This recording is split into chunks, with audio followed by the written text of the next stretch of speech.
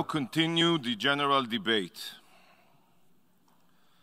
The Assembly will hear an address by His Excellency Yair Lapid, Prime Minister and Minister for Foreign Affairs of the State of Israel. I request protocol to escort His Excellency. I have great pleasure in welcoming His Excellency Yair Lapid, Prime Minister and Minister of Foreign Affairs of the State of Israel. I invite him to address the Assembly. Thank you. Mr. President, Mr. Secretary General, delegates, ladies and gentlemen. In November 1947, this General Assembly gathered and decided upon the creation of a Jewish state. Only a few 100,000 Jews lived in Israel at the time, in hostile surroundings, shocked and devastated after the Holocaust, in which 6 million of our people were murdered.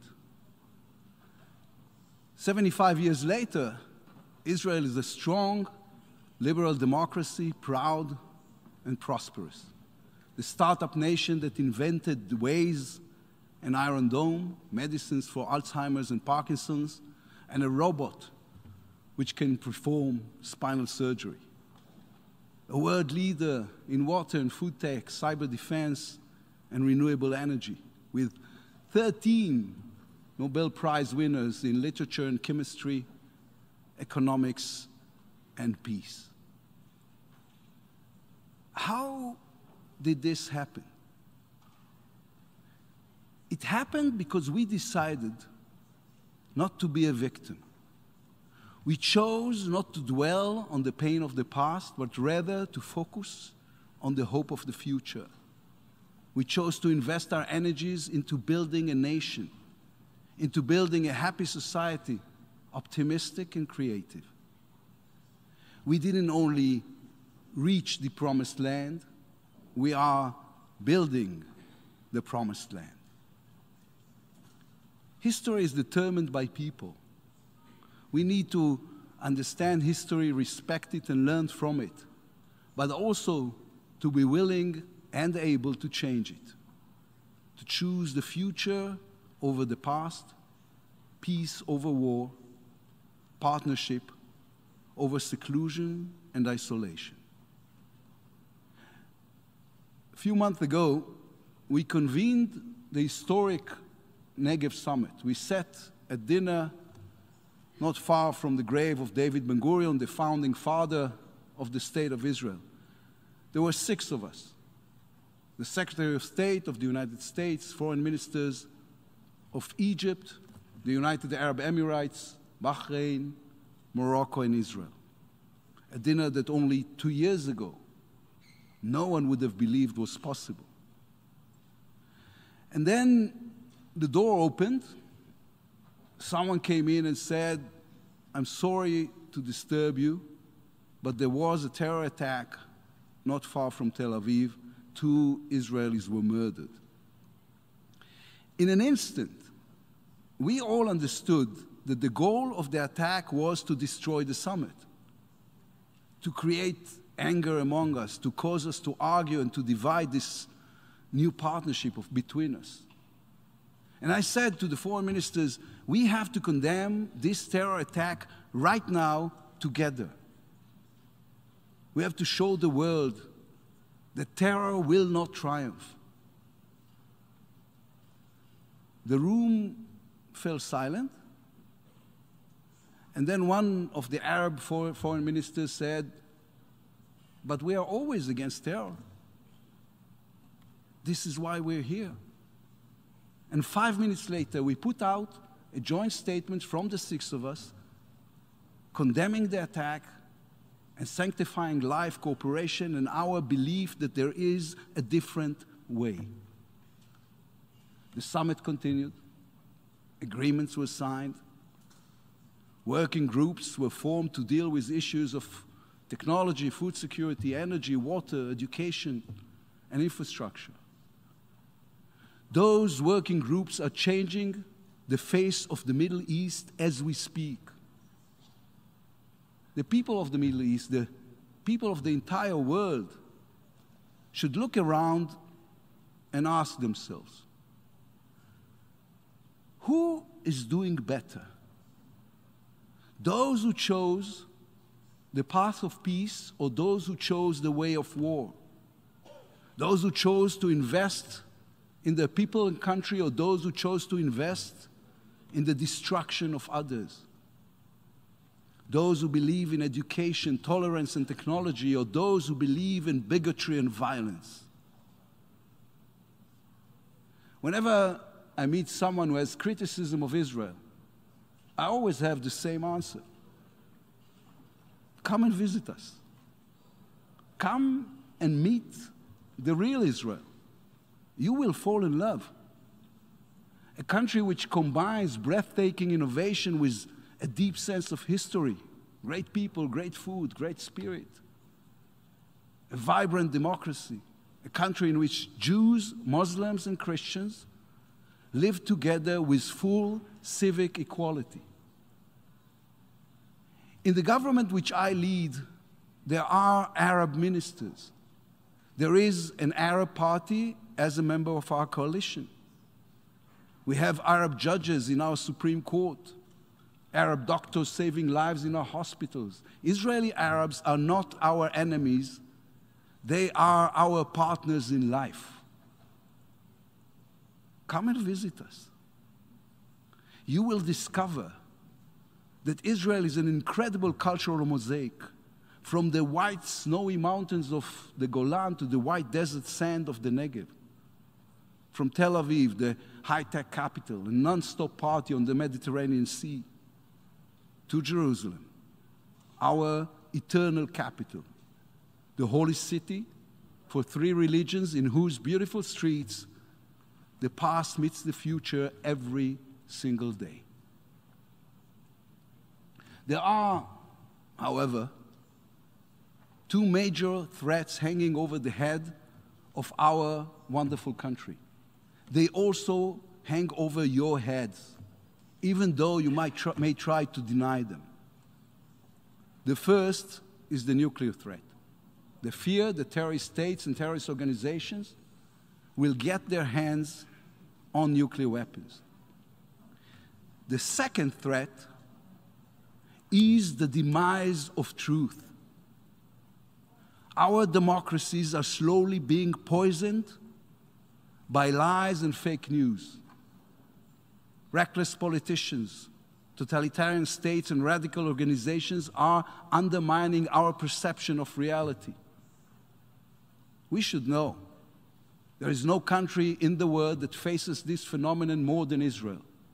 There is no country that has come under a greater attack of lies with such a vast amount of money and effort being invested in spreading disinformation about it.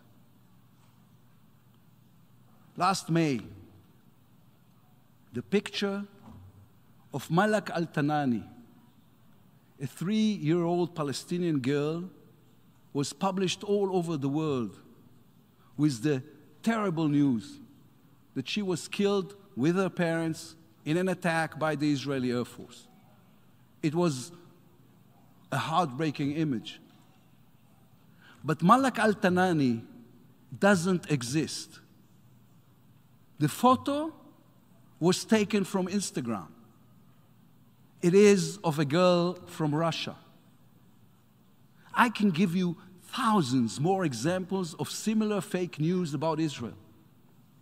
The anti-Israel movement has been spreading these lies for years in the media, on college campuses, and on social media.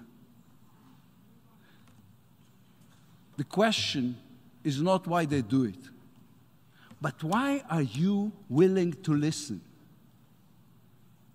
Why are you listening to people who have invested billions of dollars in distorting the truth?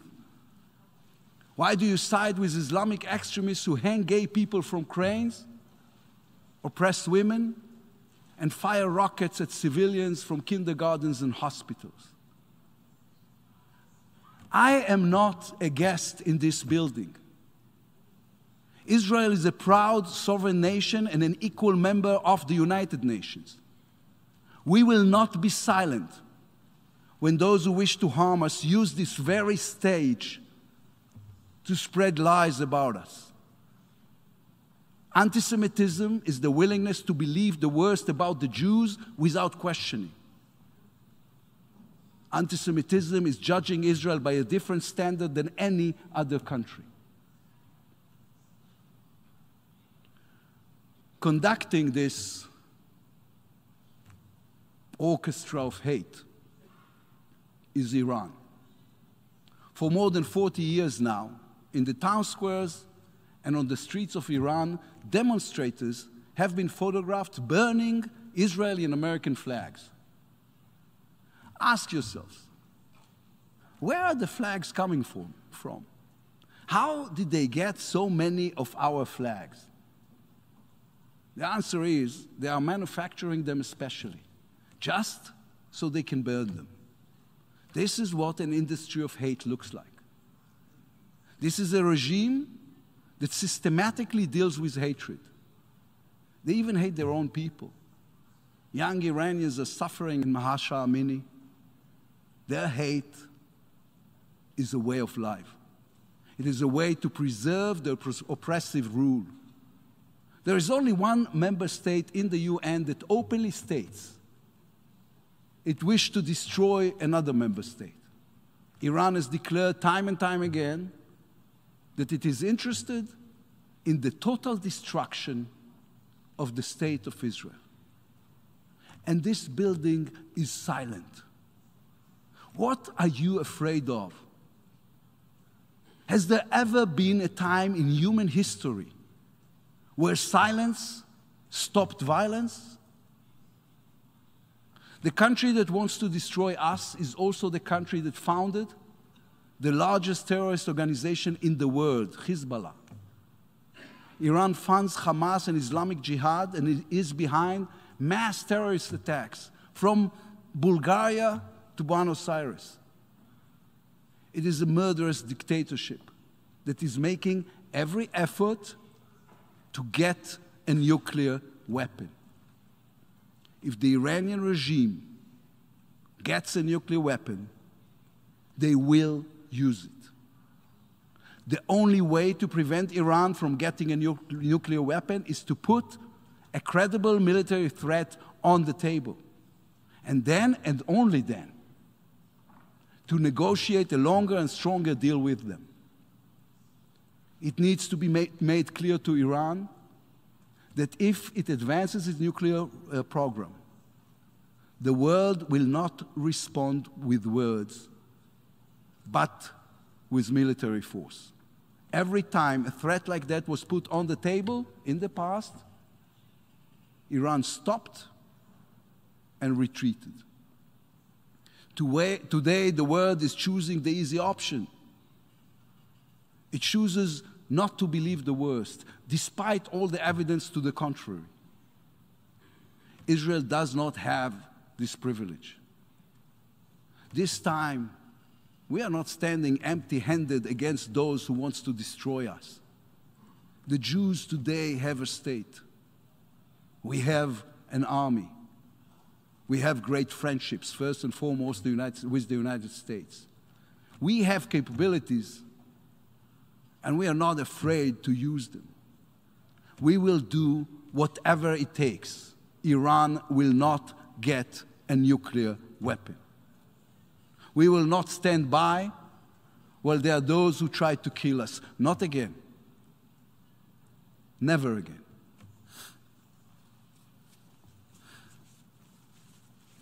Israel's economic and military strength allows us to protect ourselves, but it also allows us something else.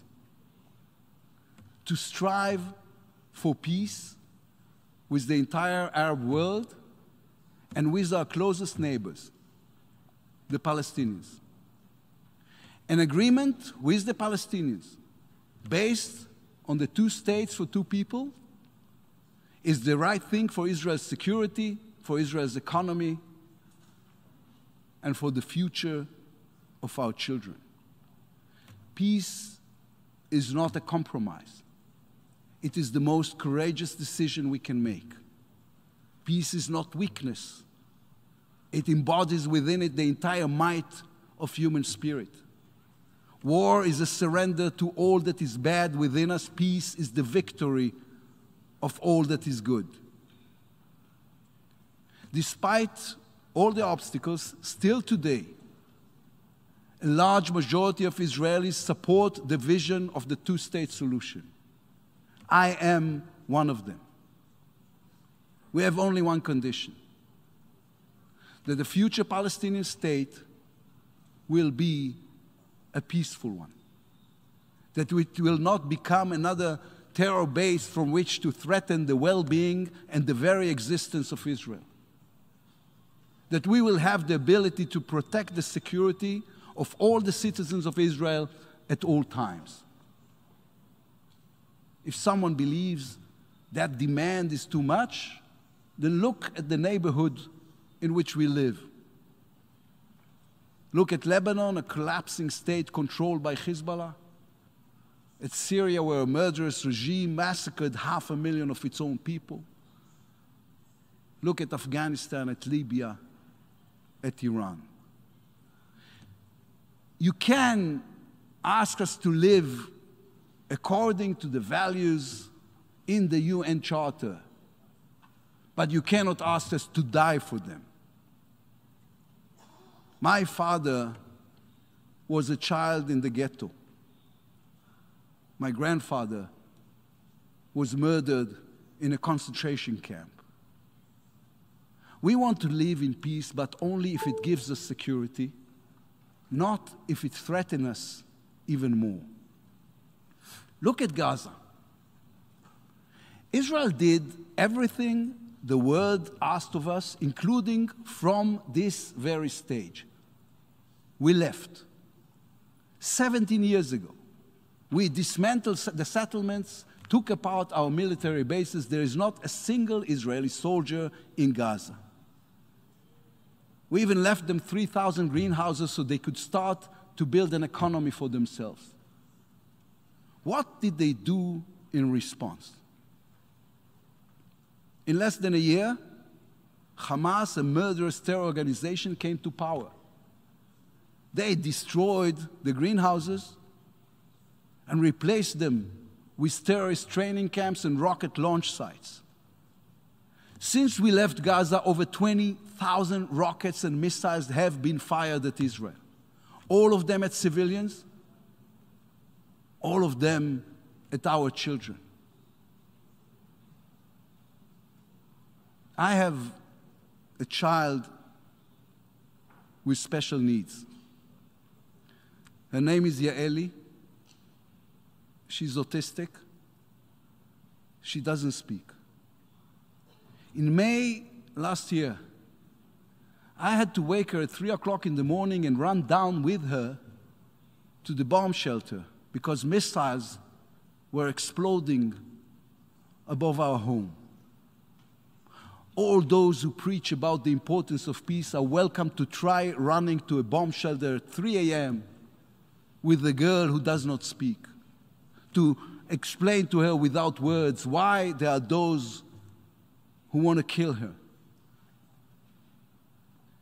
In this building, we've been asked more than once why we do not lift the restrictions on Gaza. We are ready to do that tomorrow morning. We are ready to do more than that. I say from here to the people of Gaza, we are ready to help you build a better life, build an economy. We presented a comprehensive plan to help rebuild Gaza. We only have one condition: stop firing rockets and missiles at our children. Put down your weapons. There will be no restrictions. Put down your weapons, bring home our children who are being held in captivity. Hadar and Doron, may their memory be a blessing. Avera and Isham, who are still alive. And we will build your economy together. We can build your future together both in Gaza and in the West Bank. Put down your weapons and prove that Hamas and Islamic Jihad are not going to take over the Palestinian state you want to create. Put down your weapons and there will be peace. That is the minimum. I owe my grandfather, my father, and my daughter. The Jewish people have learned the lessons of the past. Our security is guaranteed by our military might, our economic ingenuity, our democratic resilience. Israel seeks peace with all our neighbors, all our neighbors. We are not going anywhere. The Middle East is our home. We are here to stay forever. And we call upon every Muslim country from Saudi Arabia to Indonesia to recognize that and to come talk to us. Our hand is outstretched for peace. Conflicts do not disappear on their own. Hostility doesn't disappear on its own. People create conflicts. People can also replace them with friendship, kindness, and common good. The burden of proof is not on us. We have already proved our desire for peace. Our peace treaty with Egypt has been fully implemented for 43 years now. Our peace treaty with Jordan for 28 years. We are a country that keeps its word and fulfills agreements. We proved our desire for peace through the Abraham Accords, the Negev Summit, and the agreements we've signed with the Arab world. In the book of Numbers, there's the verse that every Jew is familiar with. Yisa Hashem panav elecha ve'yasem lecha shalom. May the Lord raise his countenance toward you and grant you peace. The state of Israel is the only country in the world founded by a book, the book of books, the Tanakh. That book and the principles of liberal democracy require us to stretch out our hand in peace. Our history requires us to be clear-eyed about it and very, very careful. That is how we've made peace in the past. That is how we will make peace in the future. Thank you.